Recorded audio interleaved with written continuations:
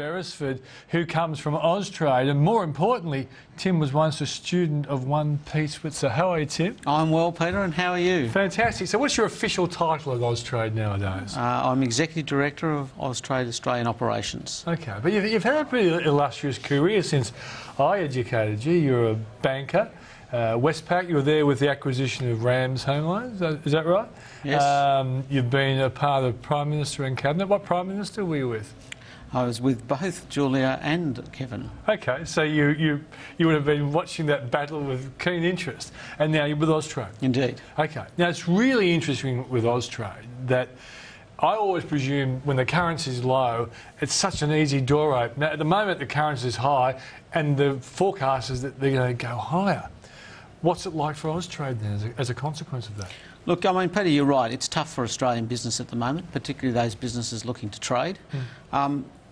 The conversations we typically get in with Australian businesses are, even with the tough environment, and the dollar is tough and will remain higher for a lot longer, those in trade and looking to trade are still looking for opportunity. And I guess where we Austrade can really help them is actually thinking about where there is genuine information gaps and actually working with them about actually closing those gaps. They can be as simple as, do I actually have information that can give me access to intellectual property, for example? Do I have access to someone who can tell me about the competitors in a market?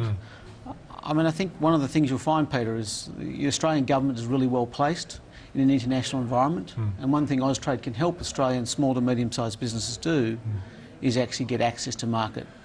Yeah, and historically, the Austrade story has been a great story because you have opened up plenty of doors, but that has actually been created more when the currency was lower. So that's why I started off on this point, because you're more, in a sense, you're more important, because I would have thought that some exporters have a disincentive effect. But once upon a time, if you thought it was so easy, you had that price competitiveness, you're knocking on the door of every country in the world. Are you finding some Aussie exporters being a bit reluctant because of the dollar? I think they're finding it more challenging, but I think those that have made a commitment to actually export and are genuinely export ready are looking for opportunity to export, and they're having to be a little bit more innovative in terms of the way they do it. I mean, yes, it's much more difficult to win on price. So therefore you're looking for genuine market insight into the market and where you as an exporter can actually genuinely add value. And that's where we can help, because we can provide insight in market. Austrade, as you know, has over 1,000 people in it. The vast majority of those people work overseas. So their ears are on the ground, they are in market, and they are able to give, small to medium-sized businesses the insights they're looking for to actually tackle the price competition that they face in market. Okay, one of your big issues must be the fact that the government's trying to get a budget surplus. So that means just for all departments, the government's not going to be as generous. And there were some complaints that the pool of money, in a sense, ran out because there were so many genuine exporters, claiming the money.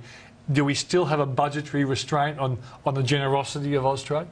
Look, I mean, there's no question, like all departments, we've got the obligation to achieve what the government of the day asks. I mean, in terms of that, I think you'll find our focus is what we've done with this is become far more targeted and focused. So we are putting a lot more of our resource, our energy, into markets where there are those information serious gaps, such as the China, the Asia story.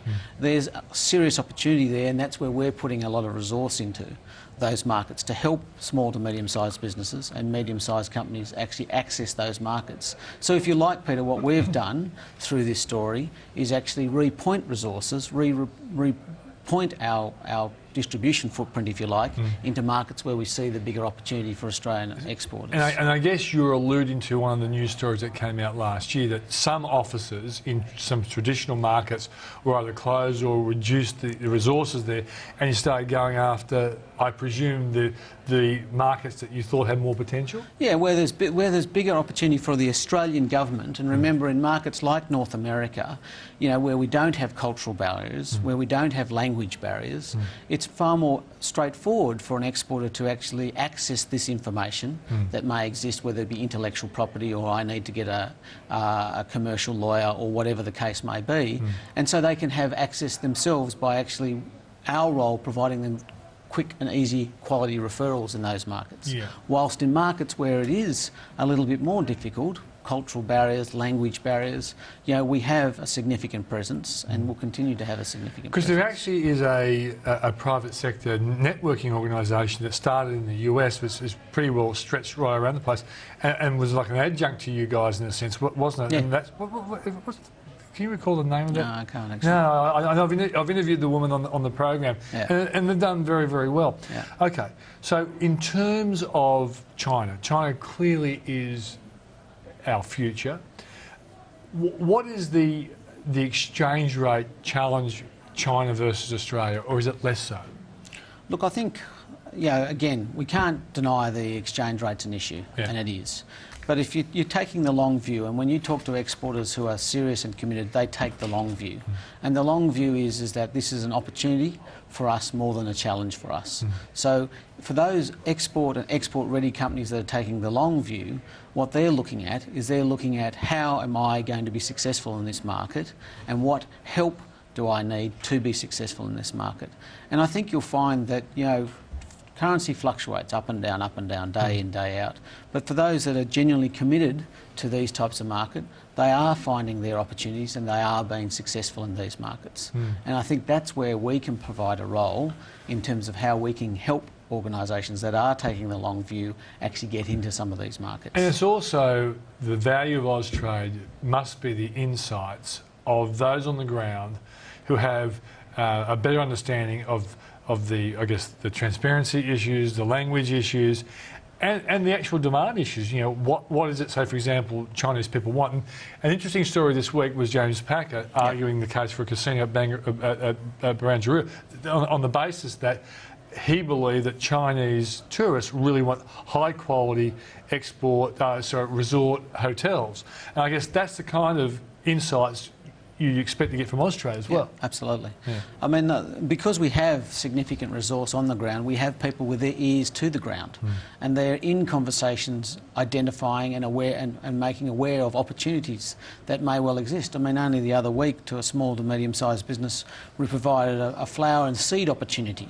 Now, because we're in market, because we know about that and we've identified that as an opportunity, and now that's, you know, something that's been considered by a number of Australian businesses to provide that flower and seed opportunity. Small example, people, but gives you an illustration of being in market and being the ear to the ground within market. I know that I've come across a number of businesses that I've written stories about over the years where they've gone overseas with Austrade to exhibitions and things like that. Are those sorts of things still valuable exercises for businesses to get involved in? Absolutely. I mean, as you know, if you're taking the long view, you need to obviously build a network. Yeah. To build a network, you need to actually have various avenues which we can help get you that network in market, whether they be through, you know, events, or whether they be through market access plans and working with them, or visit plans. That's absolutely something that we can provide support or service. Tim, if there's a small business person or even a medium-sized operation who haven't really got into exports, what do you think is the best thing they should do in terms of finding out what Austrade can do to assist the passage of their product becoming ultimately an export? Well, look, I think the simplest thing for them to do is give us a call on 13 28 78 and have a conversation. If you are export ready, there's absolutely an opportunity for us to work with you. If you're not export ready, the very fact that you've had the conversation with us hopefully has helped disturb your thinking about what you need to do to become export ready. And there are education programs as well to make you export ready as well. Absolutely. All right, mate, thanks for joining us on the program. Thanks, mate. Cheers. It's great seeing some of my old students go right to the top.